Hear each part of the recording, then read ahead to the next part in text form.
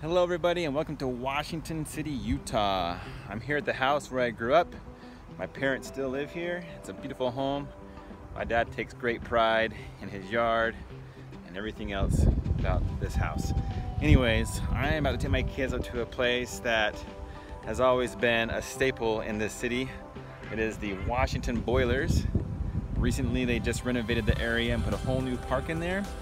I'm gonna go check it out and see how the water is. Okay, so about 2 blocks up the street from my parents lived and where I grew up is this tunnel right here. And it goes underneath Interstate 15. And this tunnel has been here ever since I can remember. And it's been a lot scarier than it is now. Right now they actually renovated it. They put pretty much a cement floor through it, lights, and you can walk straight through with no issues, and it's not scary at all anymore. But growing up, there was nothing like that, and you would pretty much go into the tunnel, you would see the light straight ahead, and you just go as fast as you can, hoping that no spiders or bats or whatever else might be in there would jump on you. Here we are entering the tunnel. Like I said, it has a nice cement ground to it now. Lights, plenty of light in here. I don't see anything scary. I don't see any spider webs or bats or anything like that. All right, so we're coming out of the tunnel into the park. This park is brand new. It's only been open for less than a year. Opened, I believe, in August of 2020. It's been planning for a long time, and there's always ideas of what was going to happen here. But they finally got it together and built this beautiful park, which has pickleball courts up there and also a nice bathroom. As you can see, my kids are down there in the Boilers.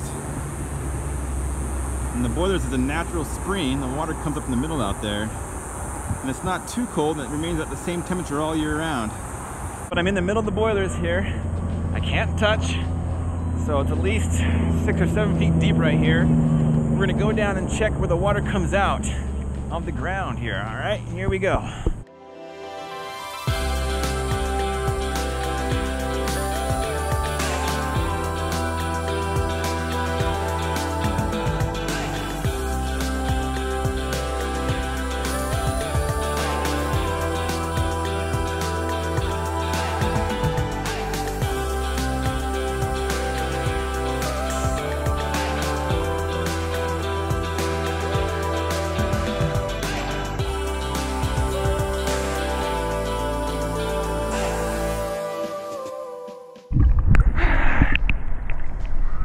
As you can see, that is why they call it the Boilers. That's pretty cool, right? That sand is like boiling down there. The water coming out of that little spot is actually pretty cool, as in temperature wise. But the surface temperature above is a lot warmer, obviously due to the heat of the area being around 105 degrees today. So let's look for some big fish. Oh, I can stand right here finally.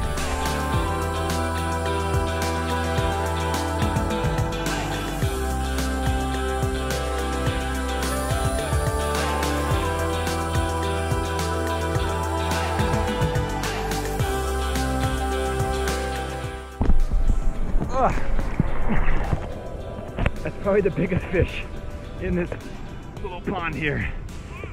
Not quite sure what kind of fish it is. It looks to be about 20 inches long or so. Maybe 4 or 5 pounds, maybe more. All right, so a little confession. As long as I lived here in Washington City, which was for the first 21 years of my life, I've never actually swam these Boilers. At least I can't remember that I have. The Boilers, before they made this park, was just this little pond here, surrounded by a bunch of trees, bushes, and whatever else. It's kind of a sketchy place sometimes. You find some interesting people up here. Also, was told that there was like glass and stuff in the bottom, and you might cut your feet or step on an old nail or something like that. But there used to be a tree over here. It had a rope swing on it and everything, but never did it. So this is the first time that I can remember actually swimming in these Boilers. I'm glad to be able to do it with my 2 kids, 2 of my 4 kids anyways. Owen and Penny, where is she? Anyways, it's a good time. Feels pretty good. Some good little floaties in here though, right?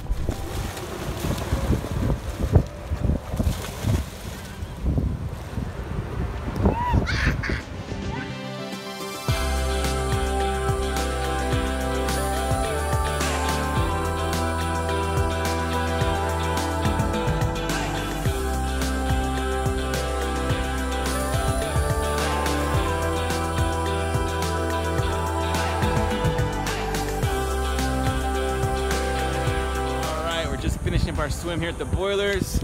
How was it, guys? I touched the boiler. You touched the boilers. How'd it feel? It was so cold. Yo! It felt like a giant earthworm was coming. I know. A giant earthworm. So there you go. Good experience today. Highly recommend it. And guess If you're in what? Washington City And you're looking to cool down on a hot summer's day, Guess what? come to the Washington City boilers. What's up, Penny? What do you want to say? Bee flew in my nose. A bee flew in her nose. I haven't seen any bees.